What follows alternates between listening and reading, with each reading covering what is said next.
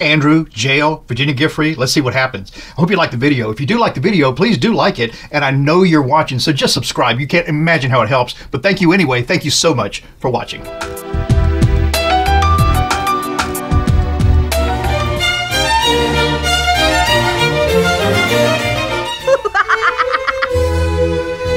Shh.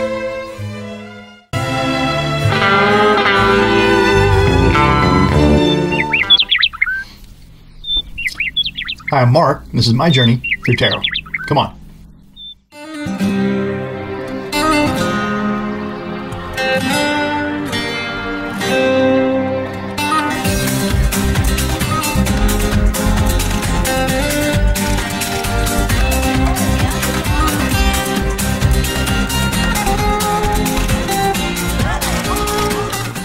So Andrew, he's got to be sweating bullets. I mean, you know, he knows, she knows, other people know, Ghislaine Maxwell knows, and who else is going to know after she starts talking? You know, what's almost funny is I believe there was some sort of a financial settlement that she got, Virginia Guiffre, was Roberts. And that is probably the freedom, the money that she needed to move forward with what she's doing now. I'm sure there was some sort of a non-disclosure situation, but for whatever reason, it's not stuck. And, oh, remember Ghislaine Maxwell? That was the name. They were all going, what is it? Ghislaine, who is that? And now we all know it perfectly. We know who Ghislaine Maxwell is. And we'll forget her pretty soon, because she'll be locked up for probably the rest of her life. But Andrew, is he going to escape that fate? Because I don't think Charles is going to come to his rescue on a white horse. So let's see what the cards tell us. It's the only way we're going to get anywhere with this. I can't wait.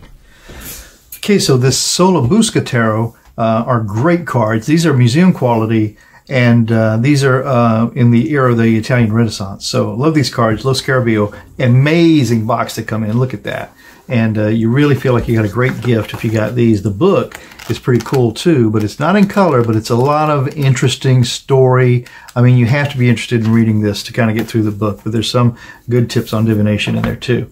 The cards are great. I mean, they're slick, they're big. So that's something that makes them a little bit hard to use. But, you know, these date back from around, like I said, the mid to late 1700s, I guess.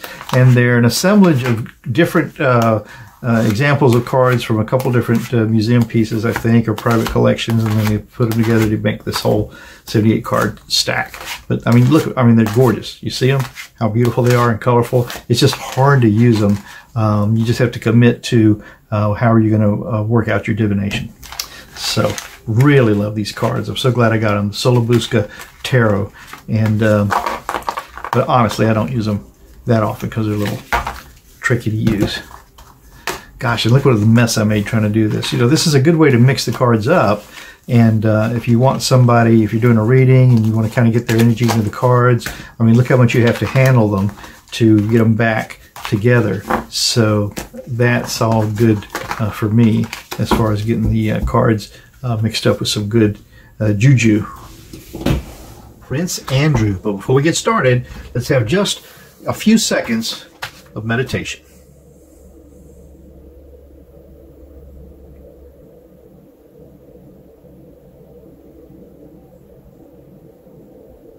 That's all it takes. So, Prince Andrew, man. So we're just going to see what the cards can tell us about his situation. I mean, we know already, all right, that women, not just the woman involved, but women are saying that they know about him having been with him. I wonder if it matters if he knows whether or not she was underage at the time. I mean, it seems to me that would be his only out, is if he can somehow prove that he had no way of knowing she was underage.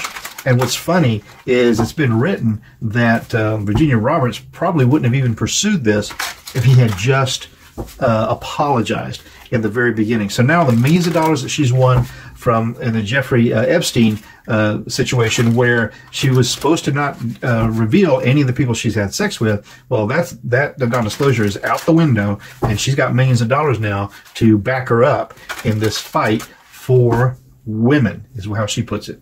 So 6 cards for Prince Andrew. How is he going to fare in this thing? There's 3, So, yeah, we wonder how in the world did all this come to pass? And how much did he know? I guess really what I'm concerned with, for the first part of this full Celtic cross, I want to know, did he understand that he was having sex with an underage girl? And then for the last part, I want to see if the cards can tell us whether he'll escape prosecution. I don't think he's going to escape spending money on it, either through defending himself or a payoff to her, or both. But she said she won't take a payoff. At least she's indicated she wouldn't take 3.5 pounds or $5 million, the equivalent. So, did he know? Did he know she was underage? Signifier card.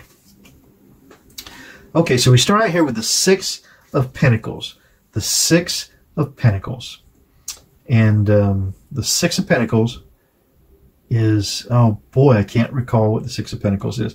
I have such a hard time with this deck because it's not an easy deck to remember. So I'm going to have to use my cheat sheet. 6 of Pentacles. Oh yeah, so the 6 of Pentacles. Oh, this is interesting. This is typically depicted in the Rider-Waite deck as someone like an official doling out money to like the needy. And so the signifier of this card is the 6 of Pentacles, so doling out money to where it's needed. That's very interesting as a signifier. Is that Andrew who needs the money doled out to him? Because from what I understand, the Crown is not backing him on this defense. Interesting. The challenge to that then is this 6 of Wands. And the 6 of Wands, again, I'm just a blank. I have such a hard time with these cards. I probably should use them more so I wouldn't have this stall. 6 of Wands is travel, empowerment. Oh, the 6 of Wands, as a matter of fact, is victory, is what the 6 of Wands is. So, yeah, this is typically in the Rider-Waite deck depicted as a fellow on a horse, a knight on a horse, with a victory laurel flying above him. So we have the symbolism of the victory laurel, and the challenge of this is victory. And this fella's got his pants hanging down. So this doesn't speak to me of victory, or maybe this fella feels like he's been victorious, but he's been left a little exposed. And with his lantern open, that light can get blown out. So this is all a very, very tenuous victory, in my opinion. So having the money doled out is challenged by this sort of flimsy victory. And again, if I didn't mention it, wands are forward movement, action, plans. Interesting. So the base of this reading then for Prince Andrew, did he know that she was underage? Money being doled out, he paid money, presumably, unless he just got a freebie because he's a prince 3 times. Guiffre says she had sex with him. And this victory here is left a little exposed. Huh, that's interesting. The base of this reading then is this 4 of Pentacles, and the 4 of Pentacles is holding on to your value. And I have to say, this woman here is having a very difficult time holding on to her value. She's laden with it just on one shoulder. She's managed to keep one from slipping away, but she's really having an issue moving forward with this. So that's really very interesting, as a matter of fact. Let's see. The past of this reading as to whether he knew, did he know she was underage? Holding on to your value. Holding on was the base of this thing. Interesting. The past of this then is this 10 of the major arcana. The 10 of the major arcana, and again, I just have to use the cheat sheet because these cards are not obvious. 0, 1, 2, 3, 4, 5, 6, 7, 8, 9, 10. Wheel of Fortune. Is that the Wheel of Fortune? Okay, 0, 1, 2, 3, 4, 5, 6, 7, 8, 9, 10. Wheel of Fortune. Wheel of Fortune. 10. Wow. So in the past, we had the Wheel of Fortune. And I wonder if this is just talking about, you know, his luck. He had luck in the past. I don't know. We'll have to continue with the reading. If I have to use that cheat sheet, I hope you forgive me, but that's why I have it. In the sky of this reading, with this 8 of Pentacles, and so the 8 of Pentacles, and now I'm just brazenly just going to pull it out. Oh yeah, this is like it's typically the apprentice in a typical Rider-Waite deck, but in this very cryptic deck, this has got is where you practice your craft until you get it down perfectly. But in this Eight of Pentacles, we've got everything. A lot has been produced, and there's something right here that's still perfectly finished. But look, it looks like it's been the death of this person to get it done. So in the sky of this reading with this Eight of Pentacles, I guess what I'm going to say this is representing to me is that his craft, his getting this done, has been really a chore. Wow, this is very interesting. Did he know that she was underage? And then the final card for this then is this Queen of Swords. Swords are truth, justice, rules, and law. This Queen of Swords is Virginia Guiffre, and the truth is going to come out in the end. So he knew. So that's very interesting. Now let's finish up the Celtic Cross, and then I'll go back over time. We need 4 cards to finish this reading. So the self, and I'm going to try to put them here like you would in a typical Celtic Cross. If not, I'll go back to my regular pattern that I always use. I'll probably have to put them over here in a kind of a skewed manner. So the first part of this is, did he know she was underage? And we ended up with the likely outcome of this Queen of Swords, and this has to be Virginia Roberts Guiffre with the truth in her hand. The self of that question as to whether he's going to pay for this monetarily, or even in the courts. Is he going to pay for what for his guilt?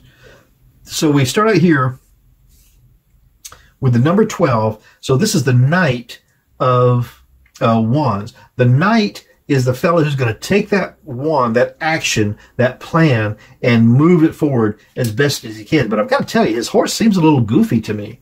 So this Knight is how this is the self of this question. This Knight is Andrew with that plan, trying to move it forward. Okay, the environment that's in then is so this is a pentacle, and which pentacle is this? This is the Knight of Pentacles. Pentacles are value, and this Knight of value. Typically, the Knight is the guy in the royal suite who's going to take his issue and make it happen. That's his job. He's a warrior. So the environment that's in is this fight for value. That's interesting. So the environment that this Knight is with this plan is this fight for value. The hopes and the fears of this then is judgment. So yeah, this is judgment. So the hopes and the fears is that if this had come out at this last card as judgment, I would say, oh yeah, karma's going to catch up with him. But the hopes is that judgment prevails, and the fear for him is the very same thing. So that's interesting. And then the likely outcome of this whole thing for whether he'll pay the price is this Star. Interesting. So the Star tells us that there's hope. Okay. Oh, interesting. I'm going to leave it hanging right on that there is hope that he will pay a price. It can also mean that the person is the Star and they're carrying the hope. But I don't know. In this reading, I feel like, of course, I'm sure my conscious self is interfering, but I feel like this Star is telling you that there's something to hang on to. Very interesting. So we'll go over it all once again, and we'll see if I end up liking this layout.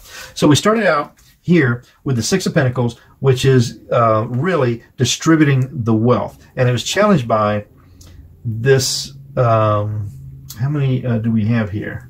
The Six of Wands, which is victory. So doling out the value here is challenged by this victory. So, okay, so paying for underage sex is challenged by this weak, exposed victory. And then the basis of this whole thing with this Four of Pentacles is trying to hold on to your worth, trying to keep what you've got, okay, not spilling it.